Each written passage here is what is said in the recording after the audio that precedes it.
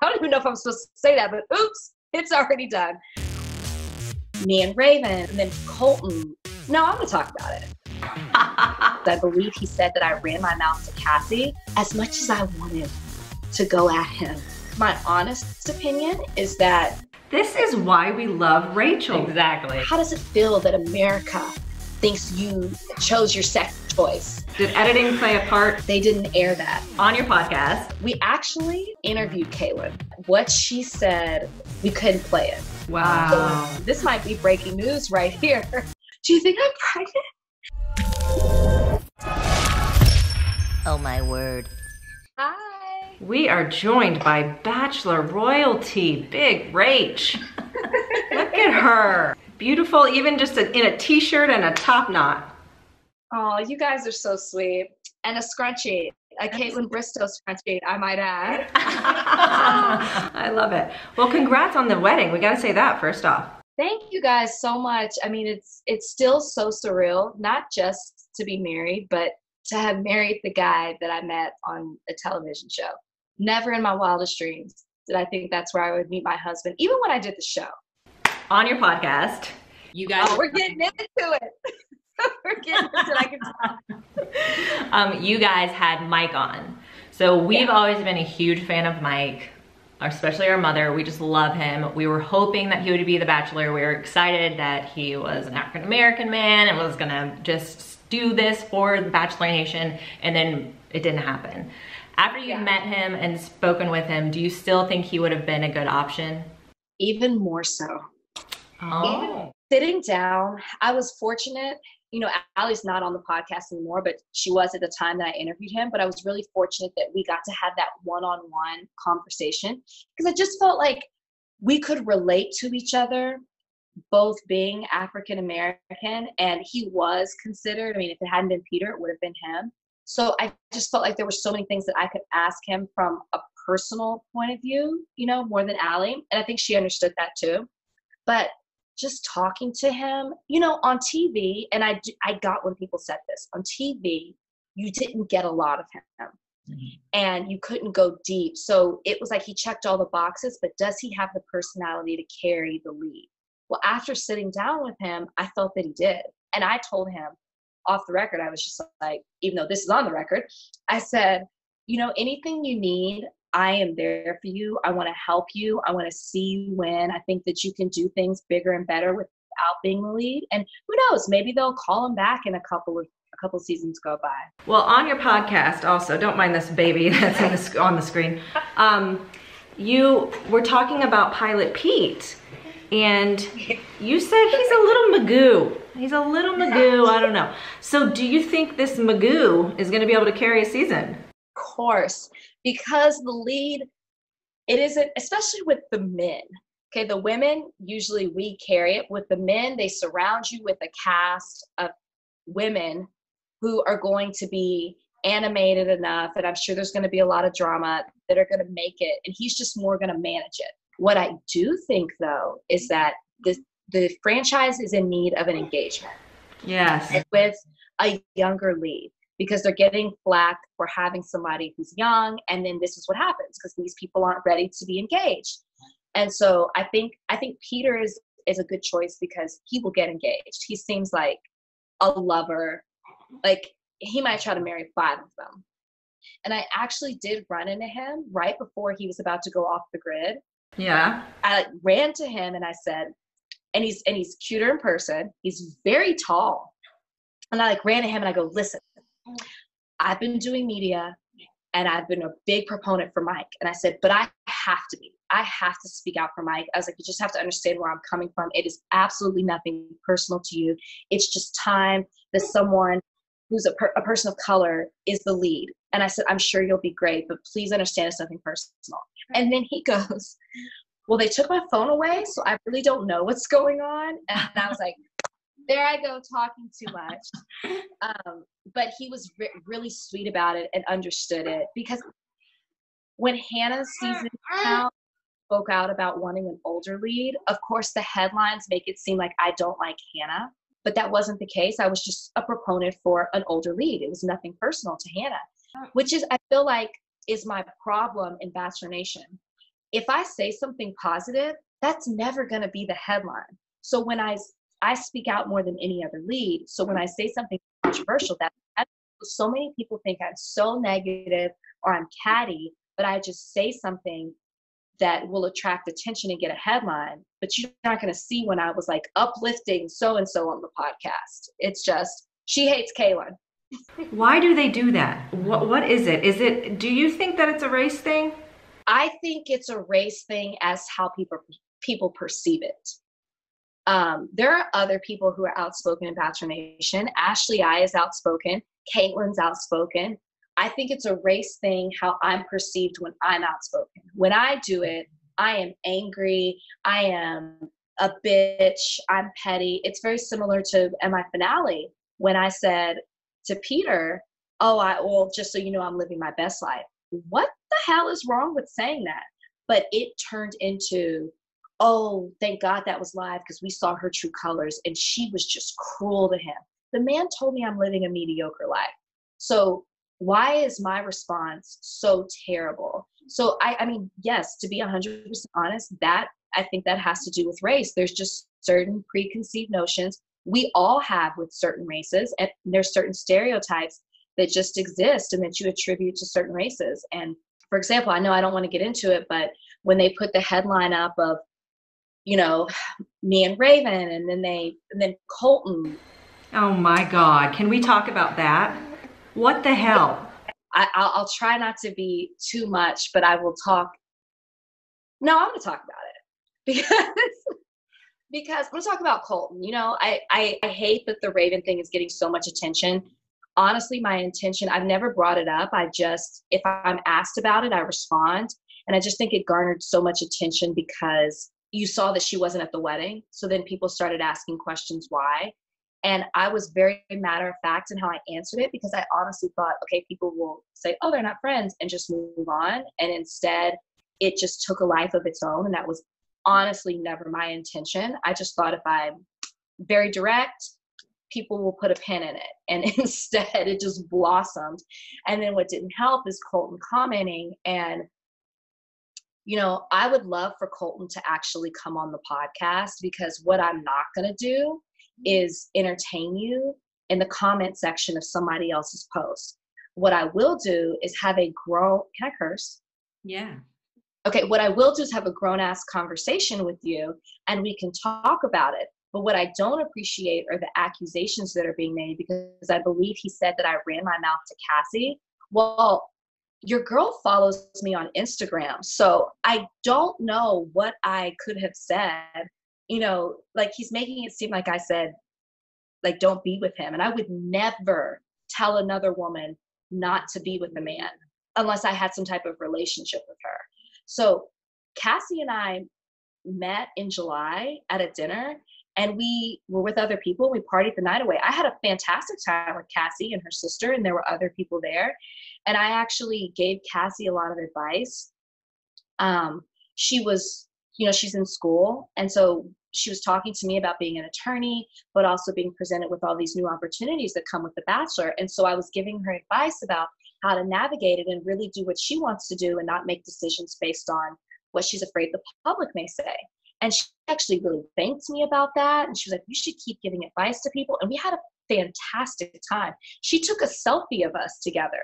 So I'm so confused as to why he thinks I ran my mouth.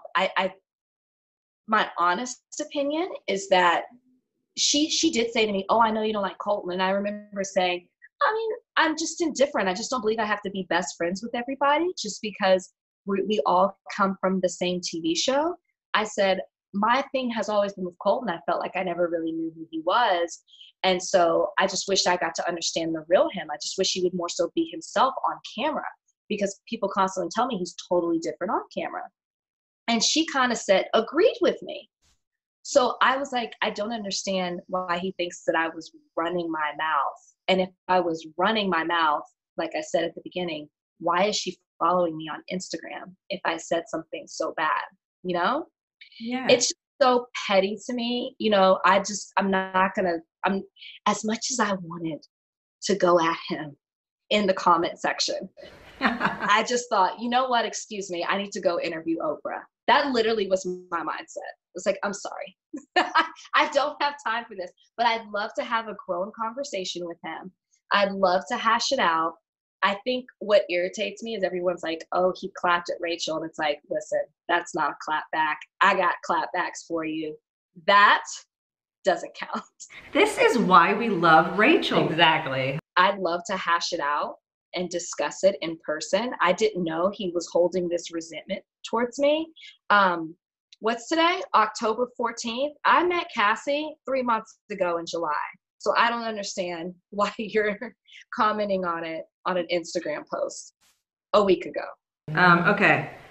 I am so distracted right now. I'm so sorry. I am nursing my child. My other two are staring at me. What are you guys doing? I feel like every time I turn on my television or I'm on Instagram, I see you. You are everywhere right now. You are working out. You've got your podcast, MTV, Extra, GMA. You are everywhere. Thank you, because I'm trying to be. Yes. So tell us a little bit more about your career as a lawyer. Are you still practicing law? No, I stopped practicing last December. And when I tell you guys, it was the hardest decision for me, just because, you know, I always said I wanted to be an attorney. I worked for that. I was proud that I was an attorney, but I always felt that I wanted to do something more.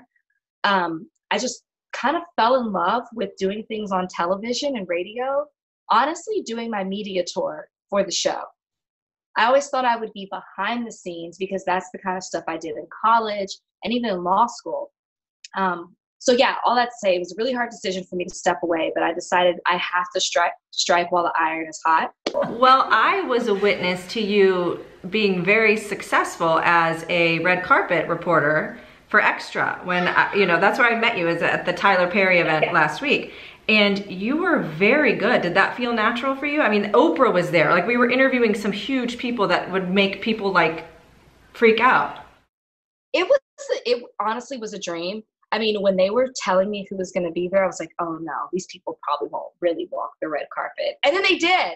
And it happened so fast that I was just like, I'm here. I have to be professional. I'm here to do a certain job and I'm going to do it. But I did feel very comfortable. Even as Oprah was walking up, I was like, there's Oprah. You know, but she was just so down to earth. There were no airs about her at all. And I just felt like I had done this before. You know, it was an amazing experience. My only failure was that I wasn't able to sneak into the gala. Well, I saw personally that so many people came up to you, congratulations on the wedding, da, da, da, da. I can't even imagine how many people have asked you when you're having a baby, but please let us be the next. No, I will say that I was shocked at the people on the red carpet that were fans. I mean, I was floored. Blair Underwood came back and said, can you take a selfie with us? We're trying to be the cool parents. I said, excuse me, Blair. I said, everybody just stop and put the camera on them right now. No, yeah, that's amazing. But kids, it's funny that you say that. I literally was training today and I felt so sick, and I never feel sick. And I turned to him and I go, do you think I'm pregnant? Okay, because this is what I say. We're not trying, but we're not preventing. So who knows? I mean, this might be breaking news right here. We did it. But seriously, like 3 hours ago, my trainer goes, do you think you're pregnant? And I was like, this is weird. I've never been sick like this. Who knows? Probably just overworked and run down. Bachelor Nation, we've got an exclusive. You may. You really may. Brian goes, you think you're pregnant every month? So I'm just going to ignore that you just said that. Okay. Wait, I have to show you something real quick. Speaking of babies, mine is, hold on. Let me just run upstairs really quickly. I just have to I'll be right back. Oh my gosh. Oh, that was sorry. But I love it though. That's what I was telling your sister. We talked about 3 boys and you're going to stop, but we think you should still go for the girl. One more. No, Rachel, no. I can tell you that I am not pregnant right now. That's for sure. No. But you said you wanted all boys. I do want all boys, but then I was with my friend. I have extreme baby fever. And I was with my friend, a producer, bachelor producer actually, and I was with her baby, and I just was like, man, maybe I want a girl. I'm telling you, I am just itching. I'm not ready professionally, I think, but when are you ever? Oh, exactly. And then you'll work that into it. That'll become something that, you know, it'll open up a whole new set of doors. Okay, the baby's crying again. I'm so sorry. Please move on without me. Just go ahead, but I'll be right back. Oh my word. I love it. It makes it so real. Okay. Working mothers. I love it. You get some really good guests on your podcast. We actually interviewed Kaylin. Oh. Before the text message scandal and all that. We interviewed her. She was one of our first guests. But what she said was such a stark contrast to what happened. We couldn't play it. Wow. So when people are like, Rachel's so mean, it's because I'm privy to things more than other people get. So you mentioned Allie's not on the podcast anymore. She's like not on it at all ever again? Oh. No. Yeah, she's done. She does a lot. And I think that she had to start prioritizing things. Like if you follow her, she's been saying that she's been having trouble with Molly, and Molly's been demanding more of her time. And so when it came to things, you know, in her life, I guess the podcast was the one thing that she had to let go, especially since we just started it. Totally understand it. I get it. Respect her to be able to make that decision. Are you going to bring someone else in? Yeah, we're trying out host, which I haven't announced that yet. So there you go. We're trying out host. I don't even know if I'm supposed to say that, but oops, it's already done. Who would you think could be the co-host? Like, who would you like to see in the role? Emily. Oh. Emily at the 15-year reunion, Emily and I were best friends. Really? Yes, I love Emily. Love her. But Emily has 900 children. Emily doesn't have time for that. She does have a lot. In your season, did you witness anything that then when you saw it play back, you were like, that's actually not exactly the way that went? Or did editing play a part in your story? Honestly, no. That's why I have a really hard time when people are like, I was edited that way. I was edited that way. I mean, I will say that everybody is fits a certain character, right? That is what I'll say. Just like on my season, I mean, when I was on Nick's season, I got like really drunk at a party one time. They didn't air that because that did not fit into the role that I was playing. I wasn't like necessarily, I was just like, it was like, whoa, like she really had too much to drink today, you know? And it just didn't fit if she's going to be the Bachelorette role, we should probably just delete that scene. It didn't add anything or take anything away. It was just content. So I hate when people are like, they edited me. I didn't say that. No, yes, you did. Your dad, who has never wanted to be in the public, was always Team Brian. With Peter, my dad was like, the ends don't match up. He's like, something's off. Do you feel like annoyed by people's reaction? Not anymore because you're married now. So suck it, everybody. But before that, did you feel annoyed by people who were constantly questioning the end of the show and the blah, blah, blah, blah? Initially, yes. Initially, I was, it's so hard. I mean, just imagine this. You've known you are engaged for months and you've been in hiding. And all you've been waiting for is this day when you can tell the world and be public with the person that you are so in love with. And you just can't wait to do stupid things like walk down the street holding hands and, you know, like catch a ride together or, you know, just to go see the movies in public. And you're so happy to share it with everybody. And then everybody hates what you did. So it's the happiest day of your life. Like at that point, that's how you feel. You're free. Yeah. And everybody's picking it apart. I can't express enough what that day was like after. And you're doing media. So everybody in your face is like, how does it feel that America thinks you chose your second choice? How do you feel about that? How does it feel that like they think you settled? How does it feel they're calling you Ring? Ring Lindsay. That's what people were calling me. They thought I just wanted to be engaged so bad. And it was like, logically, I couldn't understand it because I'm like, you have praised me the entire time for always speaking my mind and keeping it real and speaking my truth and never fitting in the Bachelorette mold. And now all of a sudden that's out the window because I didn't pick the guy that you wanted me to. Now all of a sudden I'm not that person. And now you're pregnant with baby Abasolo, so we're so excited. I might be, you guys. I might be. I feel like especially since Colton season, moving this entire year to Hannah to Bachelor in Paradise, something has changed when it comes to contestants. Bachelor in Paradise, for instance, how much do you think that this social media thing is just completely saturating the show and making it not what it used to be? Mm-hmm. It's 100% saturated. Like, if I could go more than 100, I would. And I say that even more so after doing the 15-year reunion and talking to Trissa and Deanna and even Allie. You know, Allie talks about how, you know, she's on Instagram, but only Facebook was around when she did the show. So just hearing their reasons for going on the show and just the time, even though 2002, I think was the first season of Bachelorette, just like how things were back then, totally different to how things are now. I mean, girls are coming on with 40, 50,000 followers. It's like, what are you doing? You know, they're blogging. I said this on the podcast, I think the one that's coming up. I don't want to judge people for not having a profession because these days social media is running things and being an influencer really is something and it is a job. I mean, departments are created at big organizations because of it. So I don't want to demean people, but at the same time, when I see how some people act when they come on the show, I do feel like they're trying to be somebody they've seen on a prior season because they think that's going to get them a TV role or a spinoff show or a bunch of followers or Dancing with the Stars or something like that. But I think you're right about the people that are that young that are on the show. They're not ready.